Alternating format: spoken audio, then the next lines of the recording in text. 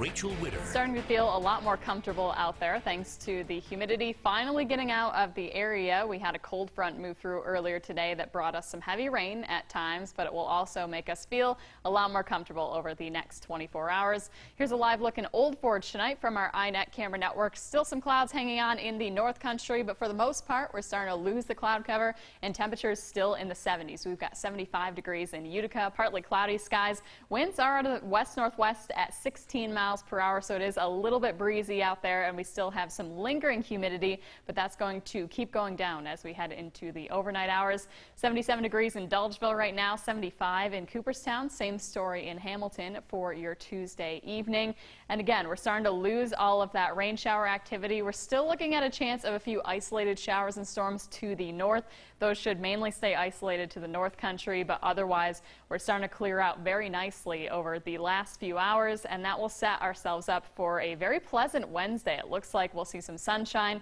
The humidity will be out of the area, and temperature is very comfortable as well. So here's our cold front that's moving well off to the east for tonight, and just to our west, really not a whole lot going on.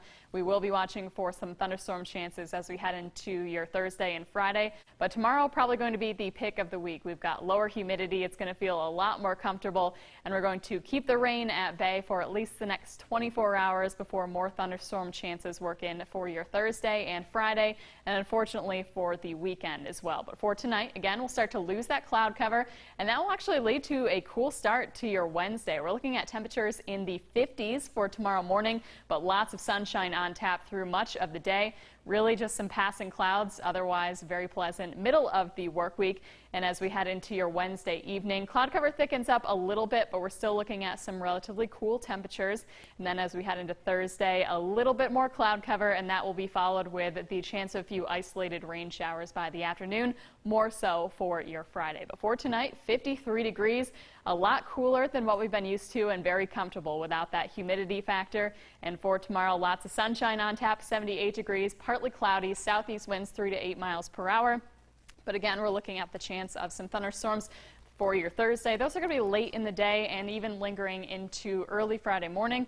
But Friday also looking pretty pleasant. 73 degrees, partly cloudy skies, rain chances work in by the end of the day on Saturday, and then lingering into your Sunday. We're upping the temperatures, we're upping the humidity for the end of the work week, but it doesn't look like a total washout for both weekend days. Tomorrow and Friday is when to get outside, right? Yes, exactly. Sunshine will be very nice to see over the past few days. We haven't seen a whole lot of that, so it'll be nice tomorrow. Definitely not, but mugginess does kind of come with the territory in late June. Very true. Right. Thanks a lot, Rachel. Still ahead tonight.